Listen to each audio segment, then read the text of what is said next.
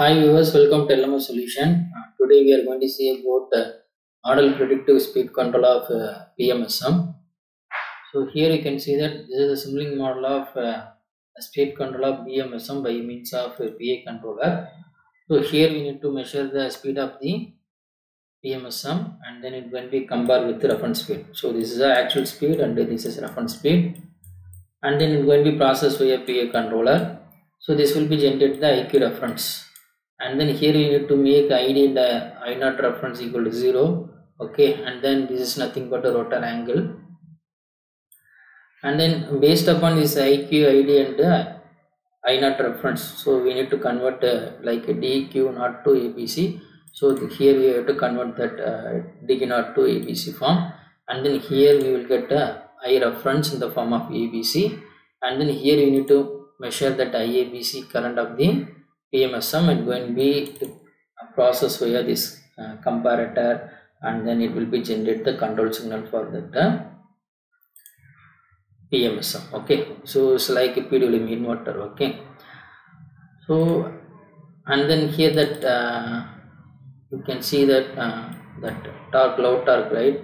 So initially that load torque will be 3 and finally it will be 1 after 0.04 seconds, and then you can measure the voltage here across that PMSM, and then here you can measure the current of the PMSM, and then so here you can measure the speed of the PMSM, and here you can measure the torque of the PMSM. Okay, electromagnetic torque. Okay, so here you can measure these parameters. Okay, now I am going to simulate this model, and then you can check the torque and speed of the PMSM. So here you will see that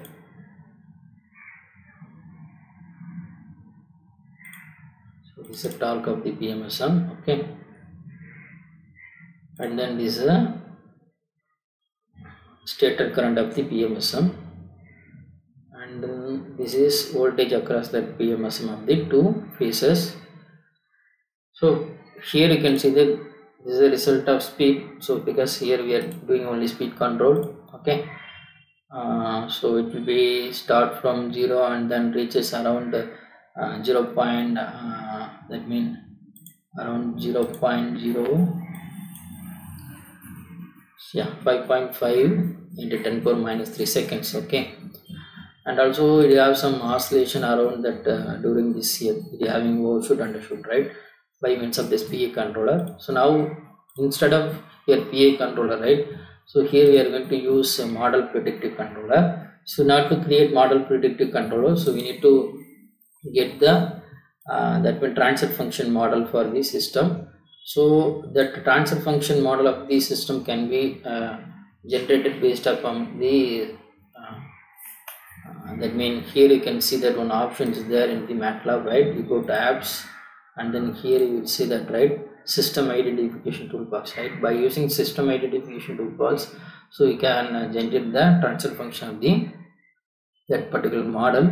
So here already create a transfer function. So this is a transfer function of that model, and also we tested that MPPC also. So here you can see that. So we create the transfer function and then we design that MPC. So here already we designed that MPC.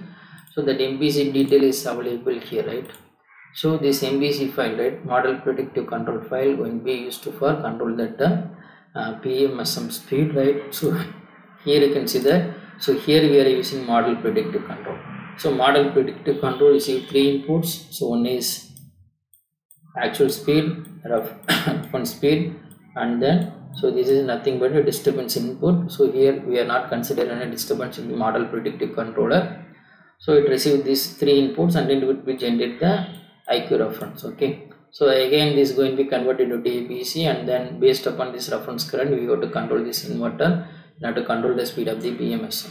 Okay, so main aim, so we need to generate the transfer function. So because for designing the model predictive control. So MPC, that means transfer function, is the most important thing. So we need to create the transfer function for that particular system.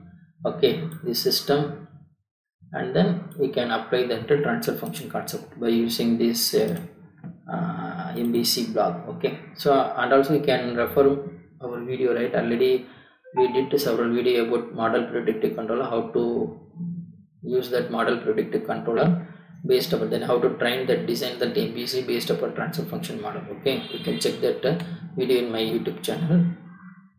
So now I'm going to simulate this this model with the model predictive controller, and then I'm going to compare the result of speed of the PID controller and the model predictive controller. So this is a result of model predictive controller. So this is a result of PA controller. So here I am going to click print figure, and also here I am going to click print figure, and then here I am going to change the color. So this is for MPC control, right? So I am going to make red color, and then I am going to copy this response, and then I am going to paste the response here.